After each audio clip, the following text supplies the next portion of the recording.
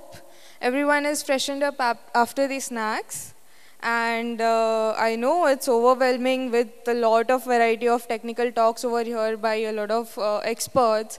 And I hope you're looking forward to our talk as well. So we are today here to talk about Kubernetes in ML and MLOps as well. What will be covering today is like what exactly is MLOps, challenges in MLOps, how Kubernetes comes into the picture, and how exactly you can use Kubernetes into the MLOps pipeline, what are the benefits, and then we'll look into the some open source tools which helps use Kubernetes with MLOps. Next, okay, I have it. So I'll start with my introduction. Myself, Anuja Khatode. I am currently working as DevOps engineer at nimblebox.ai. We have an end-to-end MLOps pipeline platform. And I am also working as ambassador at solo.io. Before that, I worked in TCS as system engineer, and I love to contribute to communities, open source, and interact with open source enthusiasts. And I like to write content about cloud native DevOps and Kubernetes landscape as well. I'll give mic to Rohit to introduce himself. Yeah, thank you, Vinija. Namma Chennai. So, how are you all? Mumbai people will be like more loud than this. How are you? I know it is 5:55 or 6 p.m. right? So still you are here. So it is lot. Like I feel too glad like you are here attending our talk. Still you have this much power. So thank you for that. So, introducing myself, I am Rohit.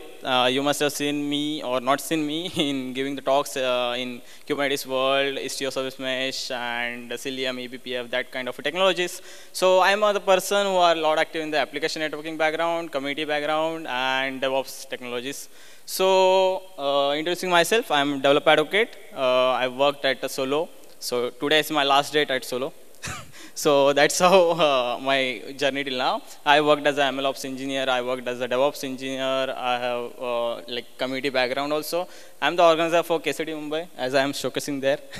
So also DevOps Days India will be happening, right? So I'm sure you are looking forward to it. So I'm organizer for that also. So going forward, let's go and see. You know, like what is MLOps? Anyone here? Yeah. What is MLOps? DevOps does for application. DevOps is the life, but DevOps is the culture. No? It is just you can do for anywhere and something.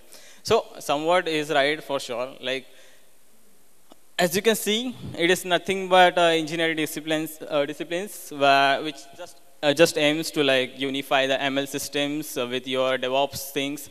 Like you are helping the data scientists, so they can work development and develop operations together to solve their automations, to solve their daily pain. Like they are just sitting and doing their stuff. Daily they are coming and checking like if their pipeline are working nice, if training is going nice or not. So that's where MLOps come into the picture. Like you can automate the things, you can build the pipelines, you can do the various stuff. So what actually you can do, what are the challenges we will discuss today. So if you are data engineer, if you are ML architect, if you are data scientist kind of thing. So today you will enjoy this talk. So as we can see, data engineer. So what a data engineer do, right? He works with the data, he loves to play with the data.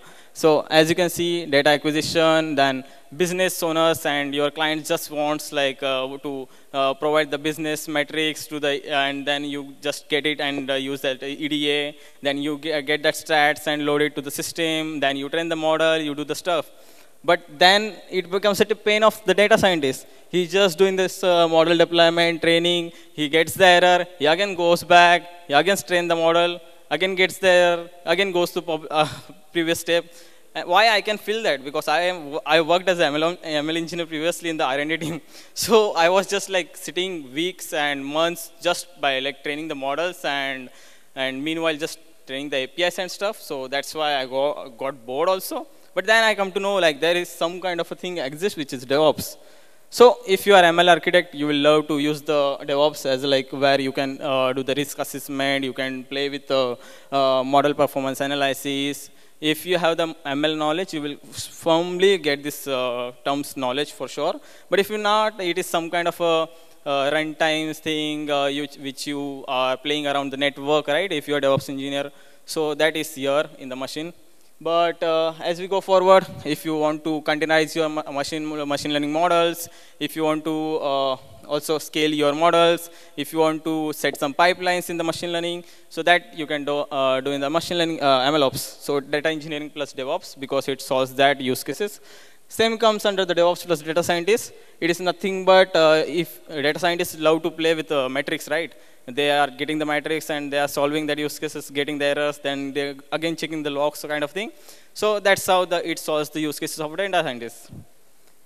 So as we move forward, common, and I know it is old is gold, but so as you know, one does not simply simplify put ML models into production. It has a lot of steps, and also this is the common thing, right? You have made the model, it is working fine, but once you put in production, users will like just creating the support tickets for you. So as we go forward, there are a lot of challenges, right? Scaling ML workloads. So how you have like ML workloads as you're playing the machine learning models and all, right? So you want to scale the system. So how you can do it? You can do it normally for sure, but here MLOps helps you. So how Kubernetes? So our today's talk is Kubernetes in ML, right? So let's come into the picture for the Kubernetes. Kubernetes is someone who will help with that, and my friend will tell you like how these things work. Other than that, containerization, dependency management. So there are a lot of problems to containerize the machine learning models. It is really pain point. So that's where the challenges. It is one of the big challenge. Then one of the challenges ML infrastructure complexity, right? So you are dealing with different type of infrastructure, and it increases the dependencies, increases your cost, increases your infrastructure capabilities, right? So there comes into the picture of this challenge. So there are a lot of challenges, right? Then model versioning, you are dealing with the different versions of models and reproducing it. So that is one thing. So you know like what I'm talking about versioning. Then Git will come into the picture and all, right? So then data management and sharing. Yeah, sharing is, as you can know, like containerization, Docker. So Docker loves to share with, so there is one kind of a popular meme, right? I guess Solomon Hayek did that. Like if it doesn't work on my container, my system, like how can I share with the manager and all? So that thing, machine learning models can also be shared. So other than that, there is a monitoring and observability. So as data scientist pain point, right? So that is one of the use case, and data scientists sit for years to just play with one model. And I'm not joking, it is true. Ask any popular company in the ML, they are like, this is one of the use case.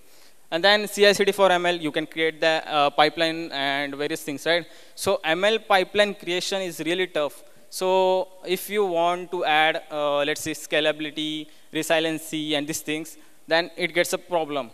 So other than that, security compliance, you should have some machine learning model security, right? There are a lot of security issues. There is no mutual TLS connections between the services you are planning in the machine learning models, right? So a lot of things are there.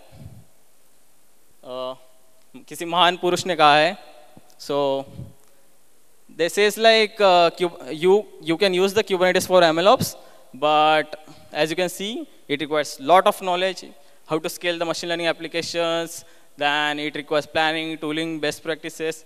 But we are not here to share the best practices and everything, right? We're just giving the picture, like how you can use the Kubernetes in MLOps and ML. So as I look forward, my co-speaker will tell you on the more things. So as of now, almost everybody in their talk has explained what Kubernetes is. In a very brief manner, but in the perspective of how we can use Kubernetes in MLOps, not exactly what Kubernetes and all. So basically, we all know that Kubernetes is a container orchestration tool, and we can, automate the deployments, manage the deployments, scale the deployments using Kubernetes. So we all know that it's a very robust infrastructure Kubernetes provides for distributed system, and it makes the best fit for MLOps to deploy ML models on Kubernetes.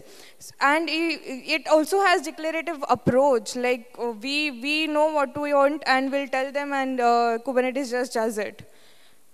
So moving forward, we'll talk about why exactly Kubernetes only. So basically, we've seen that Kubernetes provides a lot of features, and it gives robust infrastructure, and it is like it has been booming since a lot of years, and it's known for its like powerful orchestrator. So basically, why ML models should be deployed on Kubernetes is basically it gives containerization, and containerization gives a consistent infrastructure for ML models to deploy. Like it shouldn't be like we are deploying ML models on a particular container, particular system, and we want to ship it to some another. We don't have to recreate, right? There comes containers. So that is why so there's no need of saying like it works in my machine and it works in my container. So yeah, and it is cloud agnostic. Like you can deploy Kubernetes on any cloud. It is cost efficient as containers. We can manage the CPU and memory for containers as they are lightweight containers. It does not take much CPU and memory. And every big cloud present in this ecosystem provides managed services for Kubernetes, so that we just have to go to them and tell them that we want to use Kubernetes, and they'll give managed services for Kubernetes. And also, like it is resilient, like it gives fault tolerance and everything. And we'll see more of the benefits in the next slide. So first and very important factor is scalability. We all know that whenever we hear some news, or like we know there's a sale or something, we directly go to the applications and bombard it with requests and everything. At that point, Kubernetes handles the scalability. So, and also like there shouldn't be always horizontal scaling or vertical scaling, right? There should be a need, what exactly we should do. Should it be horizontal or should it be vertical? So basically, Kubernetes does that for us, and it has auto-scaling feature which can manage the replicas, number of replicas. Maybe we want to increase or just scale it down. And also, like, we can manage the resources with Kubernetes. Like, there is resource limits, attribute present, like how much we want to limit, how much we want to give it to. Yeah, obviously, containerization for ML models. Like, if we want to port our one model from one container to another, it gives you portability, right? So if your ML models are already deployed on Kubernetes, and we want to port it to some different cloud, we can do it easily with the help of Kubernetes. And resiliency, yeah, it gives fault tolerance, and it comes with monitoring applications. Like we can deploy monitoring tools with Kubernetes. Yeah, monitoring and observability, right? So we can deploy Prometheus, Grafana, or whatever tool we want to monitor all of the Kubernetes applications.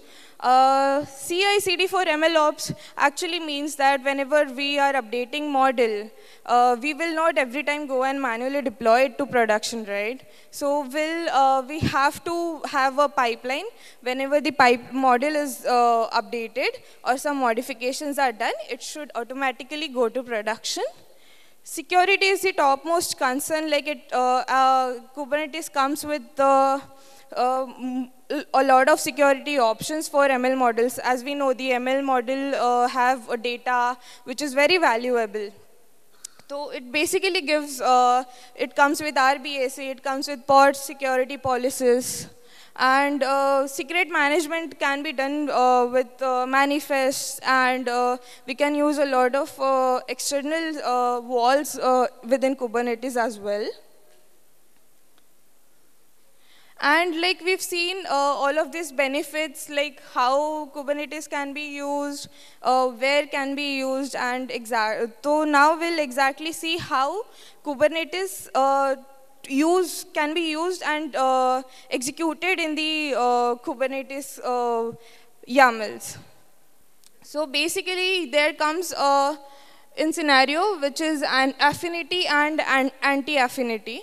Affinity is basically the ability to constrain the pods to be on a particular node, to be like a pool of node. Like if we want a model, for a model, we want a particular GPU. We cannot deploy all the nodes with that GPU, right? So we'll create one node only with that GPU, and we'll make that pod to be deployed on that particular node only.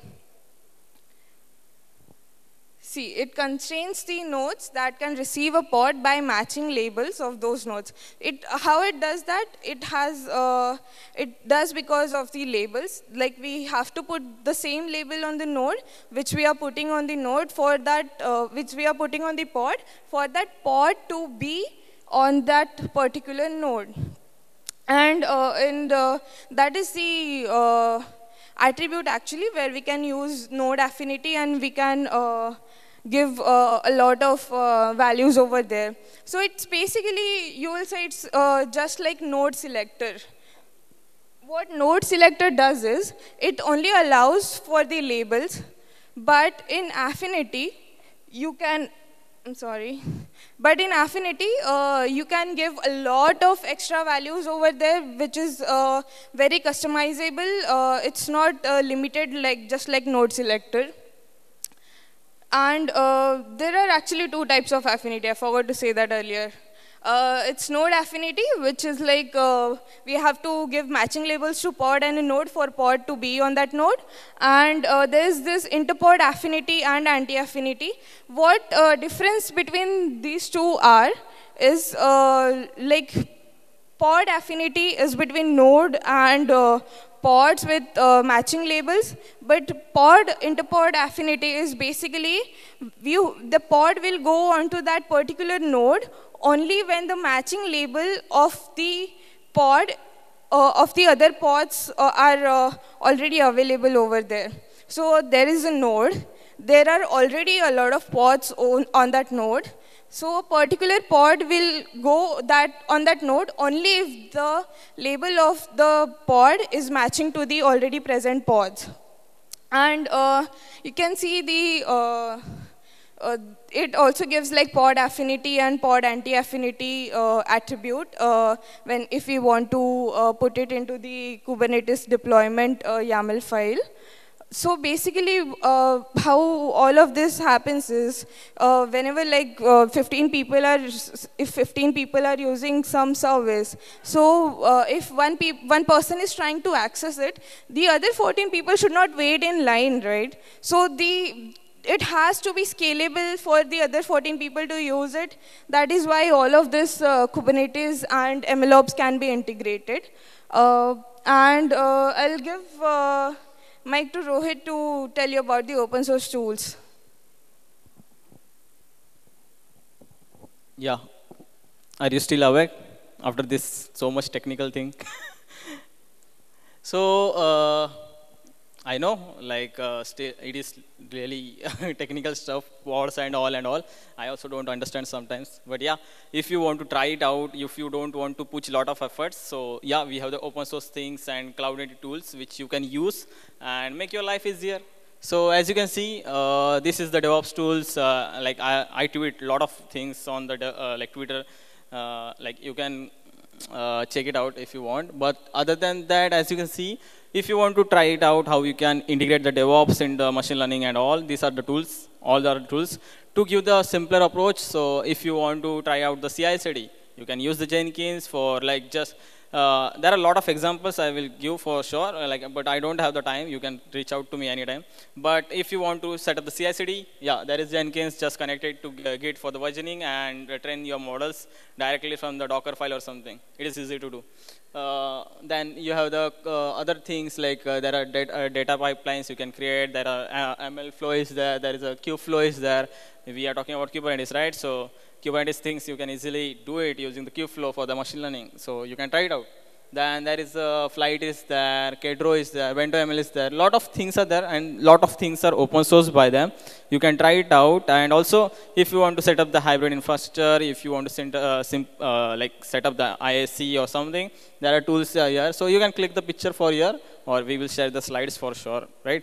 So other than that, it is not just about like putting the Jupyter notebook into the production and you have done the MLOps, right? So there are a lot of things to do. So you need to understand how the training works or something. It is not just like you can pick one tool and do the stuff. There are a lot of things to do. So that's why I put that ChatGPT announcement, right? So as we go, so I know this will again blow your mind, but try to bear me for a few seconds.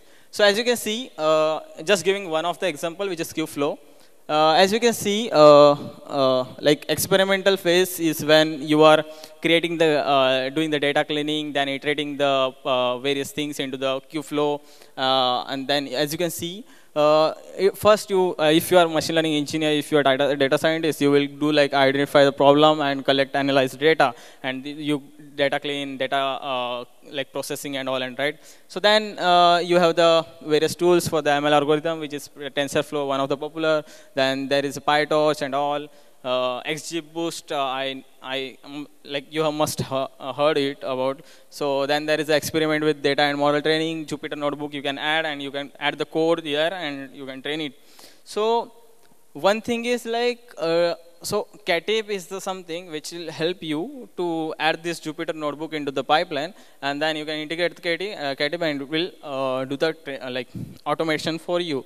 So that's why like which hyperparameters to add it, which not, like hyperparameter tuning is one of the worst thing if you are trained the model. Like you have to like when error comes, you have to like go and change the hyperparameters which are no, you don't know which is the wrong. You just have to like do the trial and error methods, and that's why Katape comes into picture, which will help you in that. Then production phase is just like once you transform the data, train the model, and then there is a different things to train. Then there is serving, so you have to serve your model, right? So then there is a KF serving, which will help you. Then there is a TF serving. So they are just not, I can say, alternative or something, but they are just you can try different thing, whichever will work out for you. That is the best for you. Then yeah, monitoring you can do on anything, or you will have the so Kubeflow dashboard is not for monitoring, but yeah, it also gives you different things, so you can try it out. So there are awesome documentations on Kubeflow on GCP or Kubeflow on AWS. So if you are using the public cloud, I would definitely recommend you to try it out. Then this is the architecture where like if you want to try out some use case. So it is just like Python code or something, then you are putting into the pipeline, then it just go to the Kubernetes, do the etcd, like there are a lot of things, right? But if you get the idea, here it will help you for the orchestration system, which Kubernetes comes into the picture, right? And then also machine learning, so whatever data you get, you can play with the data and integrate it here. Also, there is a pipeline web server, right? It is nothing but it will help you to create the pipeline, do the stuff with pipeline, and then you can go and connect orchestration for the future things, which people talk about like GitOps and all, right? And then you can go and check the pods, or you can see like if everything works out, then you will see the success, or other than you will just see like pod is reinitiating and things and things.